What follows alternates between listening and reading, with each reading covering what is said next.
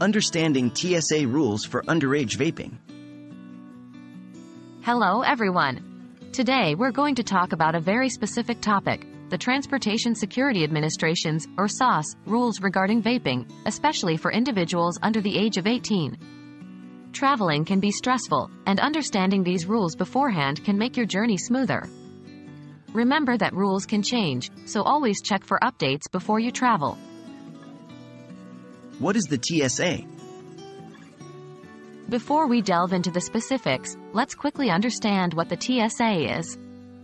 The Transportation Security Administration is an agency of the U.S. Department of Homeland Security that has authority over the security of the traveling public in the United States.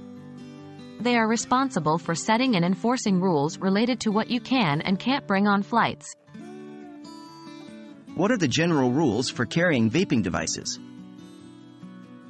When it comes to vaping devices, the TSA has clear regulations. Vaping devices, also known as e-cigarettes, are allowed in carry-on bags. However, they are not allowed in checked bags. This is because of the potential fire hazard posed by the lithium batteries used in these devices. In addition, vape juice or e-liquid, if in containers larger than 100 milliliters, must be in checked bags. Containers less than 100 milliliters can be carried in your hand luggage but must be presented in a single, quart-sized, zip-top, clear plastic bag, as per the TSA liquids rule. Are there special rules for individuals under the age of 18? The TSA does not set age restrictions for carrying vaping devices or accessories. However, it is important to note that the purchase and use of e-cigarettes are regulated by law, and in most U.S. states, you must be at least 21 years old.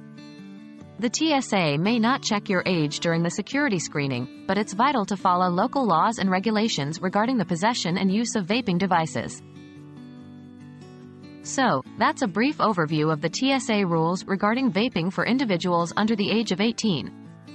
Remember, it's not about the age restriction for carrying vaping devices during the flight, but the legality of possession and use at your departure, transit, and destination points.